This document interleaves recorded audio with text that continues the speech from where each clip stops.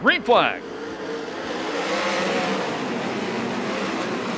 And it's Matt Mitchell who has one win this season out front. Here comes Brody Roa sweeping around the outside. The pride of Garden Grove takes the lead down the back chute. Charles Davis Jr. currently running in third. Austin Williams in fourth. Fifth spot, it's A.J. Bender. One lap down, Brody Roa leads the first circuit. Brody Roa builds it to about a 10-car length lead. Damian Gardner changes lines, goes to the inside of Davis and moves up to the fourth place spot. Bender had an ugly turn 4 and dropped some positions in the 21 car. 7 laps down this time by, nearly a half straightaway lead for Brody Roa. In the first lap car, not that far in front of the leaders. Damian Gardner gets past Austin Williams. Now he sweeps around the outside of Matt Mitchell. Put it mildly, if you ever have a party, don't have the guys running in first and second over at the same time, or you're going to have broken furniture. It's always exciting when they get together. And Damian Gardner's reeling in the leader. He dives to the inside, going into turn number 3. New leaders, Damian Gardner. Roa going to try to cross back underneath. Not going to happen.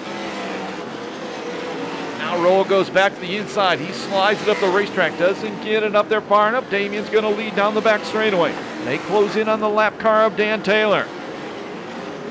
Third place still Austin Williams. Fourth Mitchell. Fifth spot right now Malcolm. Sixth Davis. Seventh Sheridan. More lap cars for the leaders. There'll be 2 to go this time by. Lap car almost spins, does spin in front of Damian Gardner, darts to the inside. We're going to go yellow. Back to racing.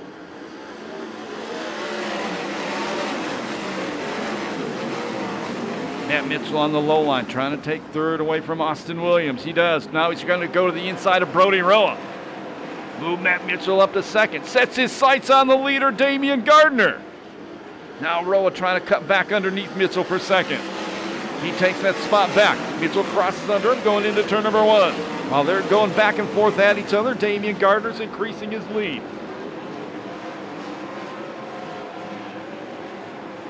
He's going to get the white flag this time by. A good size lead for Damian Gardner, looking for his 6th win of the year